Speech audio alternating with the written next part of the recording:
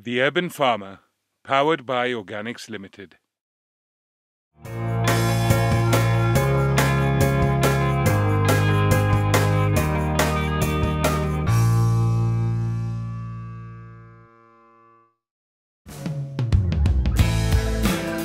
In our final episode about bees, Jess shows me that honey is not the only thing that comes out of a beehive.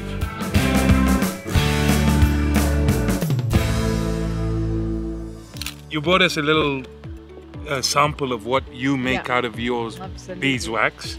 So on the global market, it's quite interesting because not a lot of beekeepers, certainly here in Kenya, know about this. On the global market, wax is twice the value of honey. Okay. So people always think, certainly traditional beekeepers, I'll sell my honey, and I've seen people throw away wax because they don't know what to do with it. Wax is used in cosmetics all over the world. Obviously candles. Smell that, it's wonderful. You can make... Doesn't smell like honey. There you go. Okay. You can make this body cream, wax oil and a bit of scent if you want. Lip balm for those that need it. And then this is the other amazing stuff called propolis, which... Is it bee poo? No, not correct. All right. Not at all. It looks like it. Don't listen. Propolis is, so the bees are like medicine men, or medicine women I should say.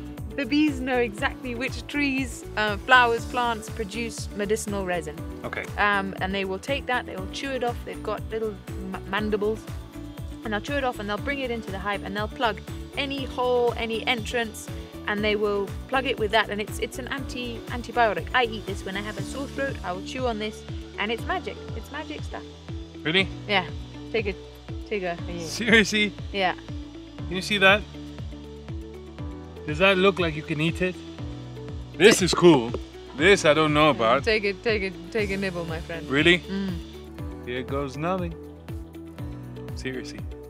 You seriously eat this? Will you swallow it? No. No. Just chew it like chewing gum. It's like it takes a while to get it soft, and then it becomes like gum. But it tastes peppery. No, it's medicinal.